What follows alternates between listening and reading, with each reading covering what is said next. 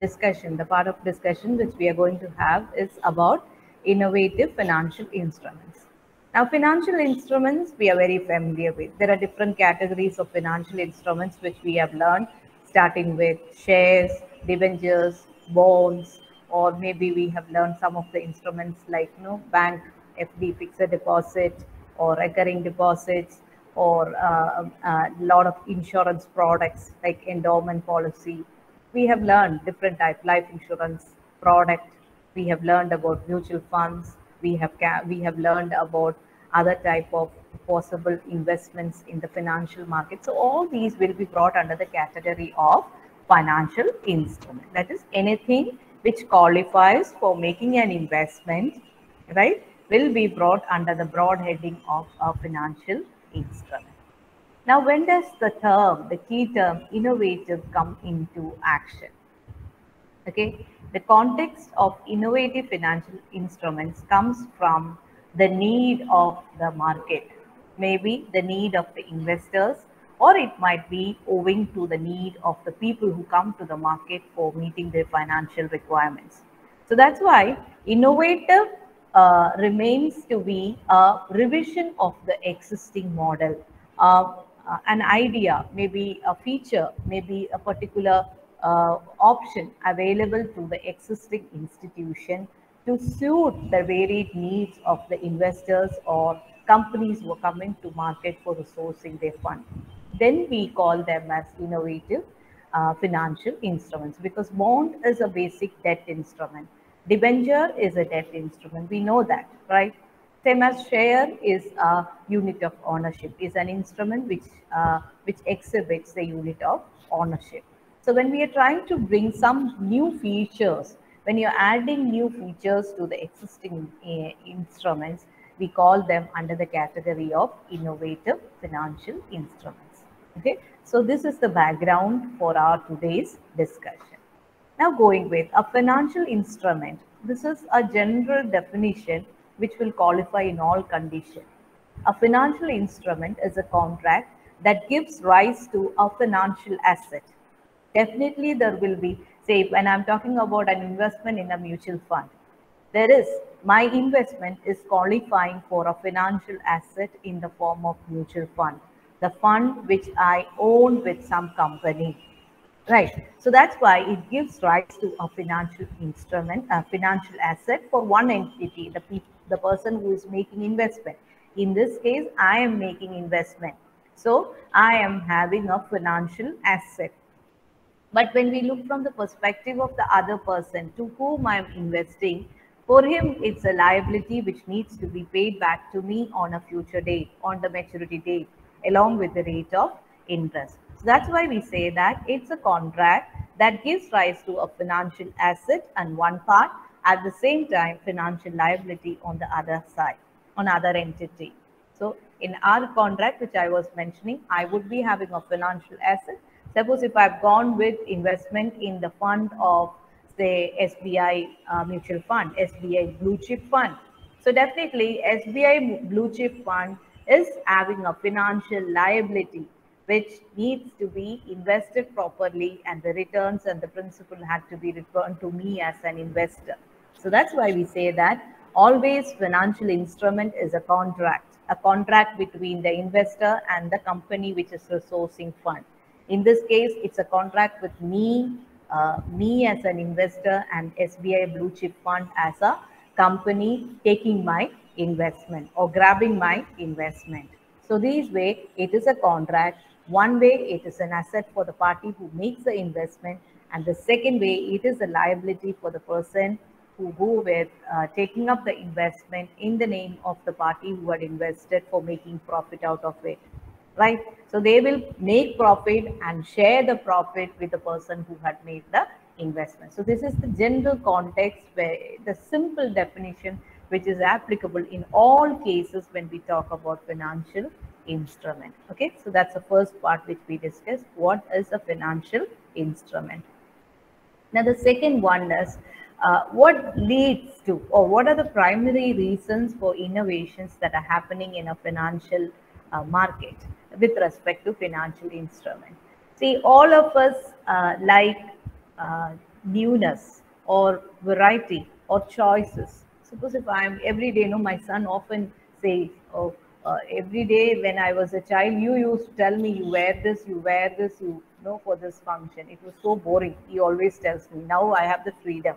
So likewise, we like the freedom to choose our investments, right? So that choice or that component called choice is ensured by companies through innovation in different financial instruments. So that's why we say that innovations in a way is because of the demand coming up from the market, from the financial market. Now looking into the core reason for the innovation happening in the market, the first one is companies would like to tailor their products according to the needs of consumers. Say there would be consumers who prefer long-term investment. There would be consumers who prefer investment in the short-term category for some time, and then they would like to convert that into long-term. There are consumers who prefer regular return for the investments.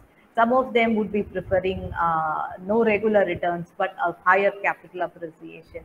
Some of them will be preferring less of risk and more of safety for the fund. Some of them would like to balance between the risk and the growth opportunity, right? And some prefer to invest in agriculture sector. Some other investors might be wanting to invest in pharmaceutical sector. So likewise, the wants are different, the preferences are different, and to make the product as suitable as to the needs of the consumers, there is innovation that is happening in the financial market. There are different types of, say, for example, earlier insurance products did not have a maybe a coverage which was under the pandemic category. Most of the insurance products did not go with it. Now insurance companies are thinking of bringing that into their coverage because that is a demand coming up from the consumer. So based on the changing environment, the demand, the requirements of the consumers would be changing. Accordingly, innovation will happen in the financial market, right? So that is why the first reason would be for tailoring the financial instrument according to the needs and wants of the consumers. Second one is, as I said, based on our needs. Some of us, maybe now we have a regular income coming up, so I don't prefer to have an income on a regular basis or on a monthly basis. So I would like to invest that for a long term, right? Or someone would like to, don't believe in long-term investment, would like to switch the market in between. That's what I put as put and call option. Selling the investment in between is called as put option. Buying it at times, call option. For buying, the different options available for me to buy it's a derivative terminology that is used in derivative instruments. But this applicable in this derivative, you're yet to learn, so I'm not discussing that. But it is applicable in the context of financial market. So that is why put option talks about selling our financial instrument, whereas call option talks about buying different types of financial instruments. So that maturity period, or as we say, the period of investment can vary with investors. So that according to or to suit the needs of this interest of the investors, we have different types of products with differing maturity periods, differing return options. So that can be one reason for bringing innovations in the financial instruments. And the third one is nowadays, see, maybe if you look in Indian scenario, maybe like 30 years back, you did not have an active capital market. The number of investors or number of companies coming into capital market were limited because it was not accepted as a prominent investment source, or maybe there were less number of investors with respect to capital market when we talk from the perspective of total population. But now things have changed. Capital market is regarded as an efficient market for sourcing of fund by companies and for investment by different investors, by retail investors as well as institutional investors. So that is why we say that because of the preference for companies towards capital market, when it becomes more attractive, people think about bringing more options in the market. That also is one reason for the kind of innovations that is happening in the capital market with respect to financial instruments. Now we know that capital market is related with long-term market, which includes investment for a longer period. So companies generally require fund for meeting their capital requirements for a longer period. So that's why they come into capital market by issuing shares or debentures or bonds, as the case may be. The last term is to make as attractive as possible. See, in the morning, no, we would like to, when we go for an important position, important function, we would like to present ourselves as attractive as possible, right? If it is an important function, important day for our life, or maybe for our career, we want to present ourselves in the best possible way. Same as the case with respect to financial instruments also, the marketers want these instruments to be most attractive to the investors, right? So that they come for investment in those instruments. So in order to make them very attractive to the investors, they add many features to that. Like after some time, you can convert that into shares, or maybe after some time, you are given with a discount, or maybe you're given with the right issue option, or offered with the right issue option when it is exercised by the company. So likewise, you want your instrument to be more attractive.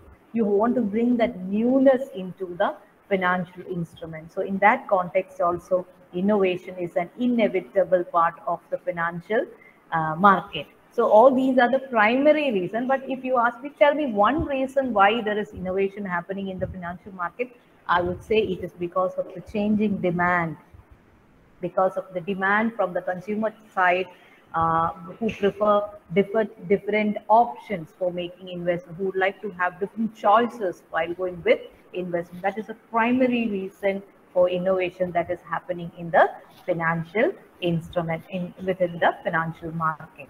Okay. Now going further in our class, we would be going with few financial instruments which which had been introduced in the Indian financial market in the last 10 years. Now 10 to 15 years. Okay. This is floating rate bonds. Now bonds, the general notion is it's actually a debt instrument carrying a fixed rate of interest. That's a general understanding about a bond as an instrument in the financial market. Now, floating rate bond, the first bank to, or the first institution to come up with such an option was SBI, State Bank of India. And SBI introduced a bond with fluctuating interest rates. The return for a bond is what we call as interest. And this interest generally is fixed at the time of issue of bond. That's a conventional kind of bond as a debt instrument. Now, this innovation, which was brought in by SEBI, linked the interest rate into a fluctuating mode by linking into the bank interest rate. See, in this case, any benchmark, it could be linked to any benchmark as decided by the issuer. But here in this case, in case of SBI, it was linked with the bank's term deposit rate, that is long-term deposit rate. So banks, they went with linking that with a long-term deposit rate, and accordingly, the investors got a preference for a choice. That is, they could fluctuate, they could gain high rate of interest when the interest rate of banks also went up. Because earlier, they used to have a problem where bond interest rate remained fixed, but the interest rate that is being offered by banks, maybe if it is a market where there is economic boom, or as we say, economic prosperity, the interest rate offered by banks can go up. So in that case, those who made investment with a bank had a higher privilege with those who made with investment in a bond. So banks, SBI came up with this idea that why don't we introduce a floating rate of interest for the bond, so that instrument also becomes as attractive as a bank deposit. So this was the underlying principle when we brought in the floating rate of bonds. So floating rate of bonds is a concept where it links with the rate of bond is linked with some benchmark, maybe bank rate of interest, maybe LIBOR, no, or maybe it can be LIBOR. So it is linked with some benchmark so that it's not fixed, it's moving according to the conditions in the economy. So that was an innovative idea which was brought in with respect to bonds. Now the second one which we would be discussing in our today's class is zero interest bonds. Now, as I said, no, bond is an instrument with a lot of conditions, or as you say, formalities, where we say that the interest rate for the bond is fixed. So that when we talked about the floating rate of interest, the interest rate was linked with some benchmark. Now, in this case, it's little different. In this case, the companies who went with issuing this issued bonds with no interest, no interest. But literally what they did is they brought the bond at a huge discount when compared with its actual face value. Suppose the face value of a bond may be 100 rupees. The bond was issued at 50 rupees. So on the spot, you have a margin of 50 rupees because the actual value of that bond is 100 rupees, but the bond was issued to the investor at 50 rupees. So there is a gap of 50 rupees. May not be huge, okay? I just said a huge amount for you to understand, but that you may not be having that margin, but there is a margin of minimum of 10 to 15%, which will be very much linked to the available interest rate of bonds. But the advantage here in this case is the investor does not have to track with the changes that is happening in the market with respect to interest, because they are being issued with bonds at a deep discount, so that there is a difference between the actual price at which they got the bond and the face value of the bond. Mahindra and Mahindra, HP Leasing and Finance, these were some of the companies who first innovated on this and brought in this instrument in the Indian market. So now the nutshell is these types of bonds do not carry any interest rate, but the benefit to the investor is the lesser rate at which they purchase and higher rate at which they can think of selling it in the market. Say I bought the bond at 50 rupees, no, which is having a face value of 100 rupees. So in the market, I will be having an option. Of course, there will be a designated time period. After that, I would be able to sell the bond at maybe higher than the face value, or maybe near to that face value, at least the face value. So I will have a fixed profit no matter what happens to the interest rate movements in the market. So that again was an innovation with respect to bond as an instrument. Now the third one which we would be discussing in our class is very much related to zero interest bond. Here the difference here is the difference between zero interest bond and deep discount bond is here also the bond is issued at a discount, huge discount, where the primary difference between the zero interest bond and deep discount bond is deep discount bonds are issued for more than 10-year period. Generally, they are issued for 15 years. IDBI, Industrial Development Bank of India, was the first financial institution to bring this in Indian markets. And this is a primary difference. Here also, it's not linked to the interest rate. There is no fixed interest that's been promised for these bonds. These are issued for fixed period. But what we have to remember in this case is these would be issued at deep discount. There is no factor called interest that is associated with these bonds. And there are certain alterations. Basically, deep discount bonds they are issued at a deep discount, at a huge discount for a longer period. But there are certain variations that has been brought in by different companies over the years. That is, one is zero interest secured premium convertible bond. Now, what we have to understand here is part of this bond, which is issued under this category, can be convertible into equity share at the option of the investor on a future date, generally after 1 year. So that is why we use the word premium convertible bond. So these bonds are without an interest. They are issued at a deep discount. The profit for the investor is difference between the face value and the issue price. But they have one more additional feature that has been added to that. That is, this type of bond can be part of it, have an option to convert that into equity shares on a future date, and this future date generally would be after 1 year. Okay. Now, there is another variation in the same category, which is zero interest fully convertible debenture.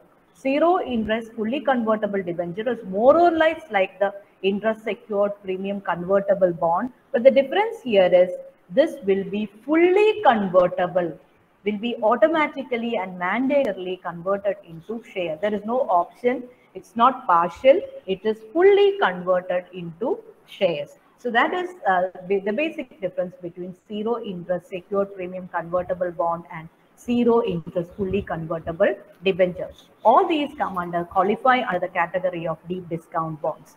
So deep discount bonds are those bonds that are issued by companies for for a huge discount, and they do not carry interest rate. The primary difference between zero interest bond and deep discount bond is deep discount bonds are issued at a discount, but they are for a longer period than the zero interest bond, maybe 15 years. Generally, it is 10 to 15 years.